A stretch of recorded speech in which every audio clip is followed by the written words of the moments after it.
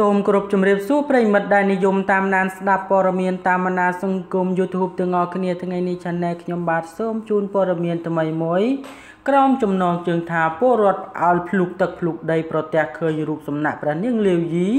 តាមពិតគឺជាតើគឺជាអ្វីដើម្បីឲ្យជ្រាបកាន់តែច្បាស់សូមមេត្តាជួយ Subscribe និង Like ដើម្បីទទួលបាននូវចំណេះដឹងនិងព័ត៌មានថ្មីៗពី Channel ខ្ញុំបាទខេត្តតាកែវរូបសំណាកព្រះនាងលាវយីជាស្ដេចស្រីមុនគេបង្អស់ដែលបានសោយរាជ្យនៅនគរគោកធ្លកគឺប្រទេសកម្ពុជាត្រូវបានអ្នកភូមិអូពោឃុំសម្បួរស្រុកត្រាំងខេត្តតាកែវប្រទះឃើញលេចរូបរាងឡើងនៅក្នុងព្រៃនៅក្រោយផ្ទះរបស់គាត់កាលពីថ្ងៃសុក្រទី 30 ខែសីហាឆ្នាំ 2018 កន្លងទៅនេះលោកង៉ែតអូនជាប្រជាពលរដ្ឋរស់នៅភូមិខាងលើដែលបានប្រទះឃើញរូបសំណាកនេះបានថ្លែងថាកាលពីល្ងាចថ្ងៃសុក្រកន្លងមកទៅនោះគាត់បានកាប់ឆ្ការព្រៃក្រោយផ្ទះដែលជាអតីតទួលអង្គសម័យមុនដើម្បីដាំដំណាំស្រាប់តែប្រទះឃើញរូបសំណាកថ្មមួយកប់នៅក្នុងដីគាត់ក៏បានគាស់យកមកប្រគល់ឲ្យនគរបាលប៉ុស្តិ៍សម្បួរថែរក្សាទុក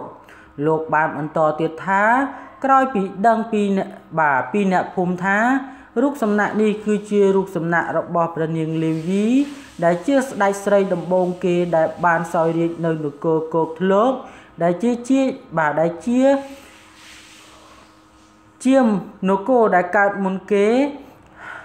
បងប្អូនប្រជាពលរដ្ឋក៏បាននាំគ្នាស្នើសុំអាជ្ញាធរយករូបសំណាកនោះមកធ្វើបុណ្យនៅកន្លែងដែលក៏កាយរកឃើញហើយដើម្បីសុំនៅសេចក្តីសុខនិងភាពសម្បូរសប្បាយដល់អ្នកភូមិទៀតផងលោកឈុនផានីអភិបាលស្រុក